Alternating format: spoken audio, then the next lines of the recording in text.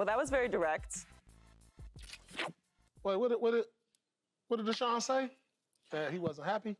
Deshaun said that he is unhappy. Mm-hmm. You go from Aaron Rodgers, and then you come to the Las Vegas Raiders, not only Jimmy G, but you had your boy Carr, and it just didn't quite work out. So now I just don't think he's really that happy there. Okay. So obviously Davante disagrees. What do you think about this, Keyshawn? Well, maybe Deshaun saw something that he thought, seen. Maybe he was at a game. Maybe he saw a clip. That he interpreted as Davante being unhappy. Interpreted that he was unhappy. I know for a fact he's not unhappy because I know Davante very well. Davante was with me early on this year on my podcast, and we talked about just everything, about being a Raider and why he wanted to be a Raider. He grew up obviously in the Bay Area, and he's a lifelong Oakland Raider fan and now Las Vegas Raiders with his entire posse, family, whatever you want to call it. Most importantly, though, his grandmother. His grandmother is the main reason he's a Raider because she grew up, obviously, as a lifelong Raider fan, gets the opportunity to see him perform from a short drive from Oakland to Las Vegas. And on top of that, the reason, not the reason, but one of the main reasons Antonio Pierce is the head coach is because Max Crosby and Davante jumped on the table to Mark Davis and said, man, you got to hire this dude. What the hell's wrong with you? And so they fought for it. Now, if you told me that he would have preferred them to maybe draft Jaden Daniels instead of the tight end or figure out a different quarterback instead of Minshew and what they already had, then I would probably go out on the limb and say, yeah, he probably would prefer maybe what's the word that I'm looking for? A veteran quarterback that's probably a little more solidified and has some skins on the walls. Yeah, he probably would like that. But he's not unhappy in Las Vegas. He actually just built a beautiful home in Las Vegas, so I can't see where he's unhappy. Yeah, I mean, I think it's probably the wording. Because, again, I was thinking about this morning, we talked about this in the meeting. Mm-hmm. You're a competitor. Right. You want to win.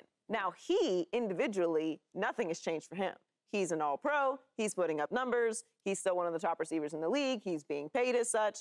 All of those things are still happening. He might be underpaid. I got to look. Yeah, he probably is. But you always want to play with great players. You want to be able to compete with the best. And if we're just being frank and speaking objectively, they don't have the best quarterback situation, and this is a reliant position. Yeah. You always say it's not just the quarterback you're relying on. You're relying on 11 other people because the offensive coordinator also has to be good in order for you to do your job. Absolutely. So that's how good Davante is, that he is excelling in all these situations. So to say he's disappointed in the current quarterback situation or something, all those things are lighter versions of saying he's just unhappy overall in Las Vegas. But what do you think about the situation? See, me being the ultimate competitor who's played at the highest level in my sport, who is a great player on bad teams, I would have called this BS, because he's making, like you say, he's making all the money, he's done that. Pro Bowl, done that. He wants to be or have an opportunity to win. Well, he should have went to Las Vegas. Well, the thing is, and that's not, so originally I thought he wasn't happy, but, not being happy doesn't mean he's not going to go out there and play hard and practice hard, and that he won't say it publicly, though. But I was watching that interview, and I thought it was BS, but he put it on his kids. He said, I put that on my kids. Oh, I was going to go there. Hey. Once he said that, I was going to let you finish, and I was going to reach T-Joy back up with that one. No, look, when a player say, I put that on my mama or I put that on my kids, I believe him. Because I thought it was BS at first, but... You don't throw that around lightly? You don't throw that around lightly. No, you don't play. There's certain things you don't play with, though, Joy. You know that, he say that, right? No. You just don't... You don't... certain things you just don't play with, and your kids is one of them. Yeah. Look, it's two things. You're going to say, you ever come across somebody and say, hey, listen, that's on my mama, or that's on my kids. you better believe what they talking about. Well, yes. In this case, I would. When somebody says that too much, I'm like, Right. everything ain't on your mama and your kids. You could just talk. Like you don't gotta always prove it. I do think that they are in an interesting situation though this year because they don't have the most advantageous quarterback position, but this is something where the expectations might change a little bit because now Pierce really is the coach. Yeah, the expectations. Okay. So here's what Antonio Pierce has done as a head coach. He's aligned himself with a couple former head coaches to come in and be somewhat of his mentor, Marvin Lewis and Tom Coughlin, are around and in the building. So he leans on those type of guys to help him move it to the next level. The one thing that Antonio Pierce is an ex-player who understands the player feelings because he's been in it. So they respect that. They're going to run through a wall for him because there's no nonsense. He ain't coming out there with that lying to you and playing them coaching games. He's not doing that, okay? He's actually one of them. Yeah. You see what I'm saying? He's one of them. So if he says something, and I was so funny because I'm really good friends with AP, and we was talking, and I was talking to him about one of the games he coached in last year, and he said some derogatory things toward one of the players because the player fit was messed up and run fit. He kind of got out of position, and the dude had a big gash, and AP went ham on him. And I told AP, I said, "Man, what you doing?" AP said, "You know, Key, blah, blah, blah, blah," talking to me a certain way that we talk. And the player responded the next play in a positive light. He gave him a tongue lashing. And if you were a lip reader like me, I'm watching it, and I knew exactly what he said to him. But that player responded. And all they could do after the play was over, come to the sideline, hug, because they respect that. He knows he's not talking down to him. He's getting him to do what it is that he's teaching him how to do it. And so it's a certain respect that you have for guys like that. That's why I think the Raiders are going to approach it with a certain style. Davante will still get his catches. He may not have 115 catches. He may have only 80, but them 80 are going to be so important to the team because, again, they're going to play defense. Yeah. They're going to run the football, and they're going to allow the quarterback not to make any mistakes. Well, building that trust with your players is super important, and he clearly had already had that groundswell going when they made the coaching shifts. Yeah. Like, the culture was obviously very, very bad. Like, Really? well, yes. Aside from them not playing well, when players are that relieved to get out from under a coach, because sometimes you can be playing well and a coach can leave mid-season, I'm being gentle, get fired mid-season, and the players aren't necessarily happy about it because they know that they either feel like they're the reason that they're not winning, or they like the coach and they feel like there's some other things going on, and that was clearly not the case. Like, AP had everyone from day one. Yeah. So he's earned the respect of the players to be able, because everybody can't talk to you like that. He's one of them, though. Yes, but you also have to earn the respect in the building, I think, as well. Like, being just a former player, or you tell me, being a former player is, to me, not enough. Like, I can match up here, but you have to earn the respect to come and be able to tell me, not only are you messing up, but I'm going to talk to you this way, and then at the end of it, you know how I'm going to respond to you. I'm going to match that with some empathy and emotion that isn't just yelling. You could be a former player and be a bad coach, because many of them are. That's actually what I'm saying, is that you can be a former player and not actually be good at what you're doing. Because when somebody gives you a tip or a point or a note, and you know they don't know what they're talking about, they better say it with the right amount of bass in their voice. It's hard to go against a guy like AP who's been there, who's done it. He's been in the foxhole. He's been down in it. So it's hard to go against a guy like that that's only trying to get the best out of you. And it's still brand new. Yeah, it's still brand new. Yeah. But what he's not going to do, honeymoon stage. What he's not is, I love it, because I love it. What he's not going to do, though, is turn into a coach, if you know what I mean. What I mean by that is he going to all of a sudden act like he don't know you.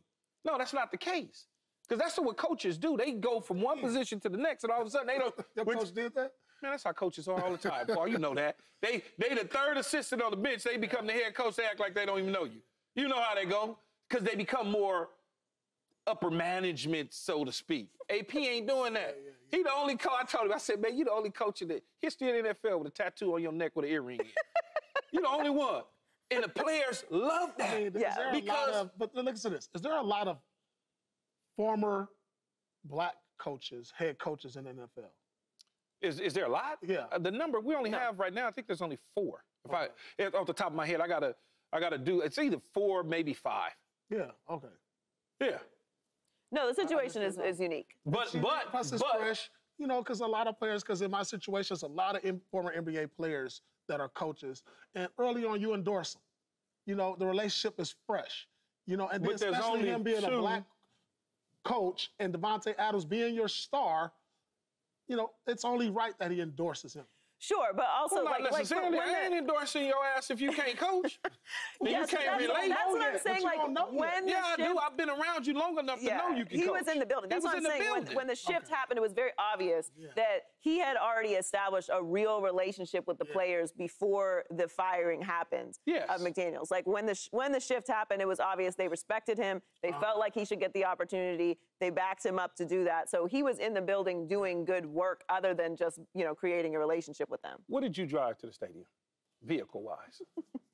Just give me a car. Like what? Any car. A Hummer back in the day. So you drive a Hummer? I drove a Hummer. You know what AP drives to the stadium? What? A Lolo. I had one of those too. But he's a coach, though. You see what I'm saying? He ain't trying to be something that he's not. He's authentic. He still think he's playing. He absolutely No, it's not that he thinks he's playing. He's just being authentic. But he's also getting results as well. And he's like getting it's results. not just this isn't just like everyone is friends. You got to be a player's coach, man. You can't be out there. That's why I think at some point Gerard Mayo, speaking of a black head coach, is in New England. I think at some point in time he'll be a good head coach because he can relate to the players because he's been in the foxhole. Yeah. Doesn't mean because you hadn't played in the National Football League, because many coaches that hadn't played in the National Football League has gone on to be great. Yeah. And celebrated as such. But certain guys, you just know. They get it. What makes a good coach to you? I just think, like, for me, it's just, like he says, don't become a coach. No, don't become a coach, man. Like, let's talk. Let's look me in the eye as a man if you got a problem with me. And you understand what I go through because you've been through a lot of stuff that I've been through because you know what's going on the court and you know what's going on with you can understand what's going on with family, friends, and stuff that doesn't get talked about. So if I come into practice and I'm not really in a good mood and I'm dealing with family situations, Doc might take the day off. You know what I'm saying? And that's player's coach right there. When Sean McVay got hired, and I know Sean from playing days and whole deal, when he got hired by the Rams, we had a very in-depth conversation. One of the things he said, what is it that I should keep? What do you think it is that I should do? I said, be you. Don't try to be them other dudes. Do it the way you have always done it. Because the moment that you try to be something that you're not, they're going to see right through you. They're going to see right through you. They ain't going to never tell you, but they're going to see right through you, and they're going to know, and they're going to start working hard for you. You know what I'm saying? You want to be able to have an open door policy, man, come up to my office anytime and holler at me. Don't, coaches be having their doors closed and the window that they got right there, they got a little piece of paper on it. No, that's what they do. And then it's not inviting. Yeah. And that's not Antonio Pierce. So I think in the end, the Raiders are going to be right in the mix for that second spot behind Kansas City. That's what I believe. Subscribe here to get the latest from Speak and go watch a few segments from our other shows on FS1.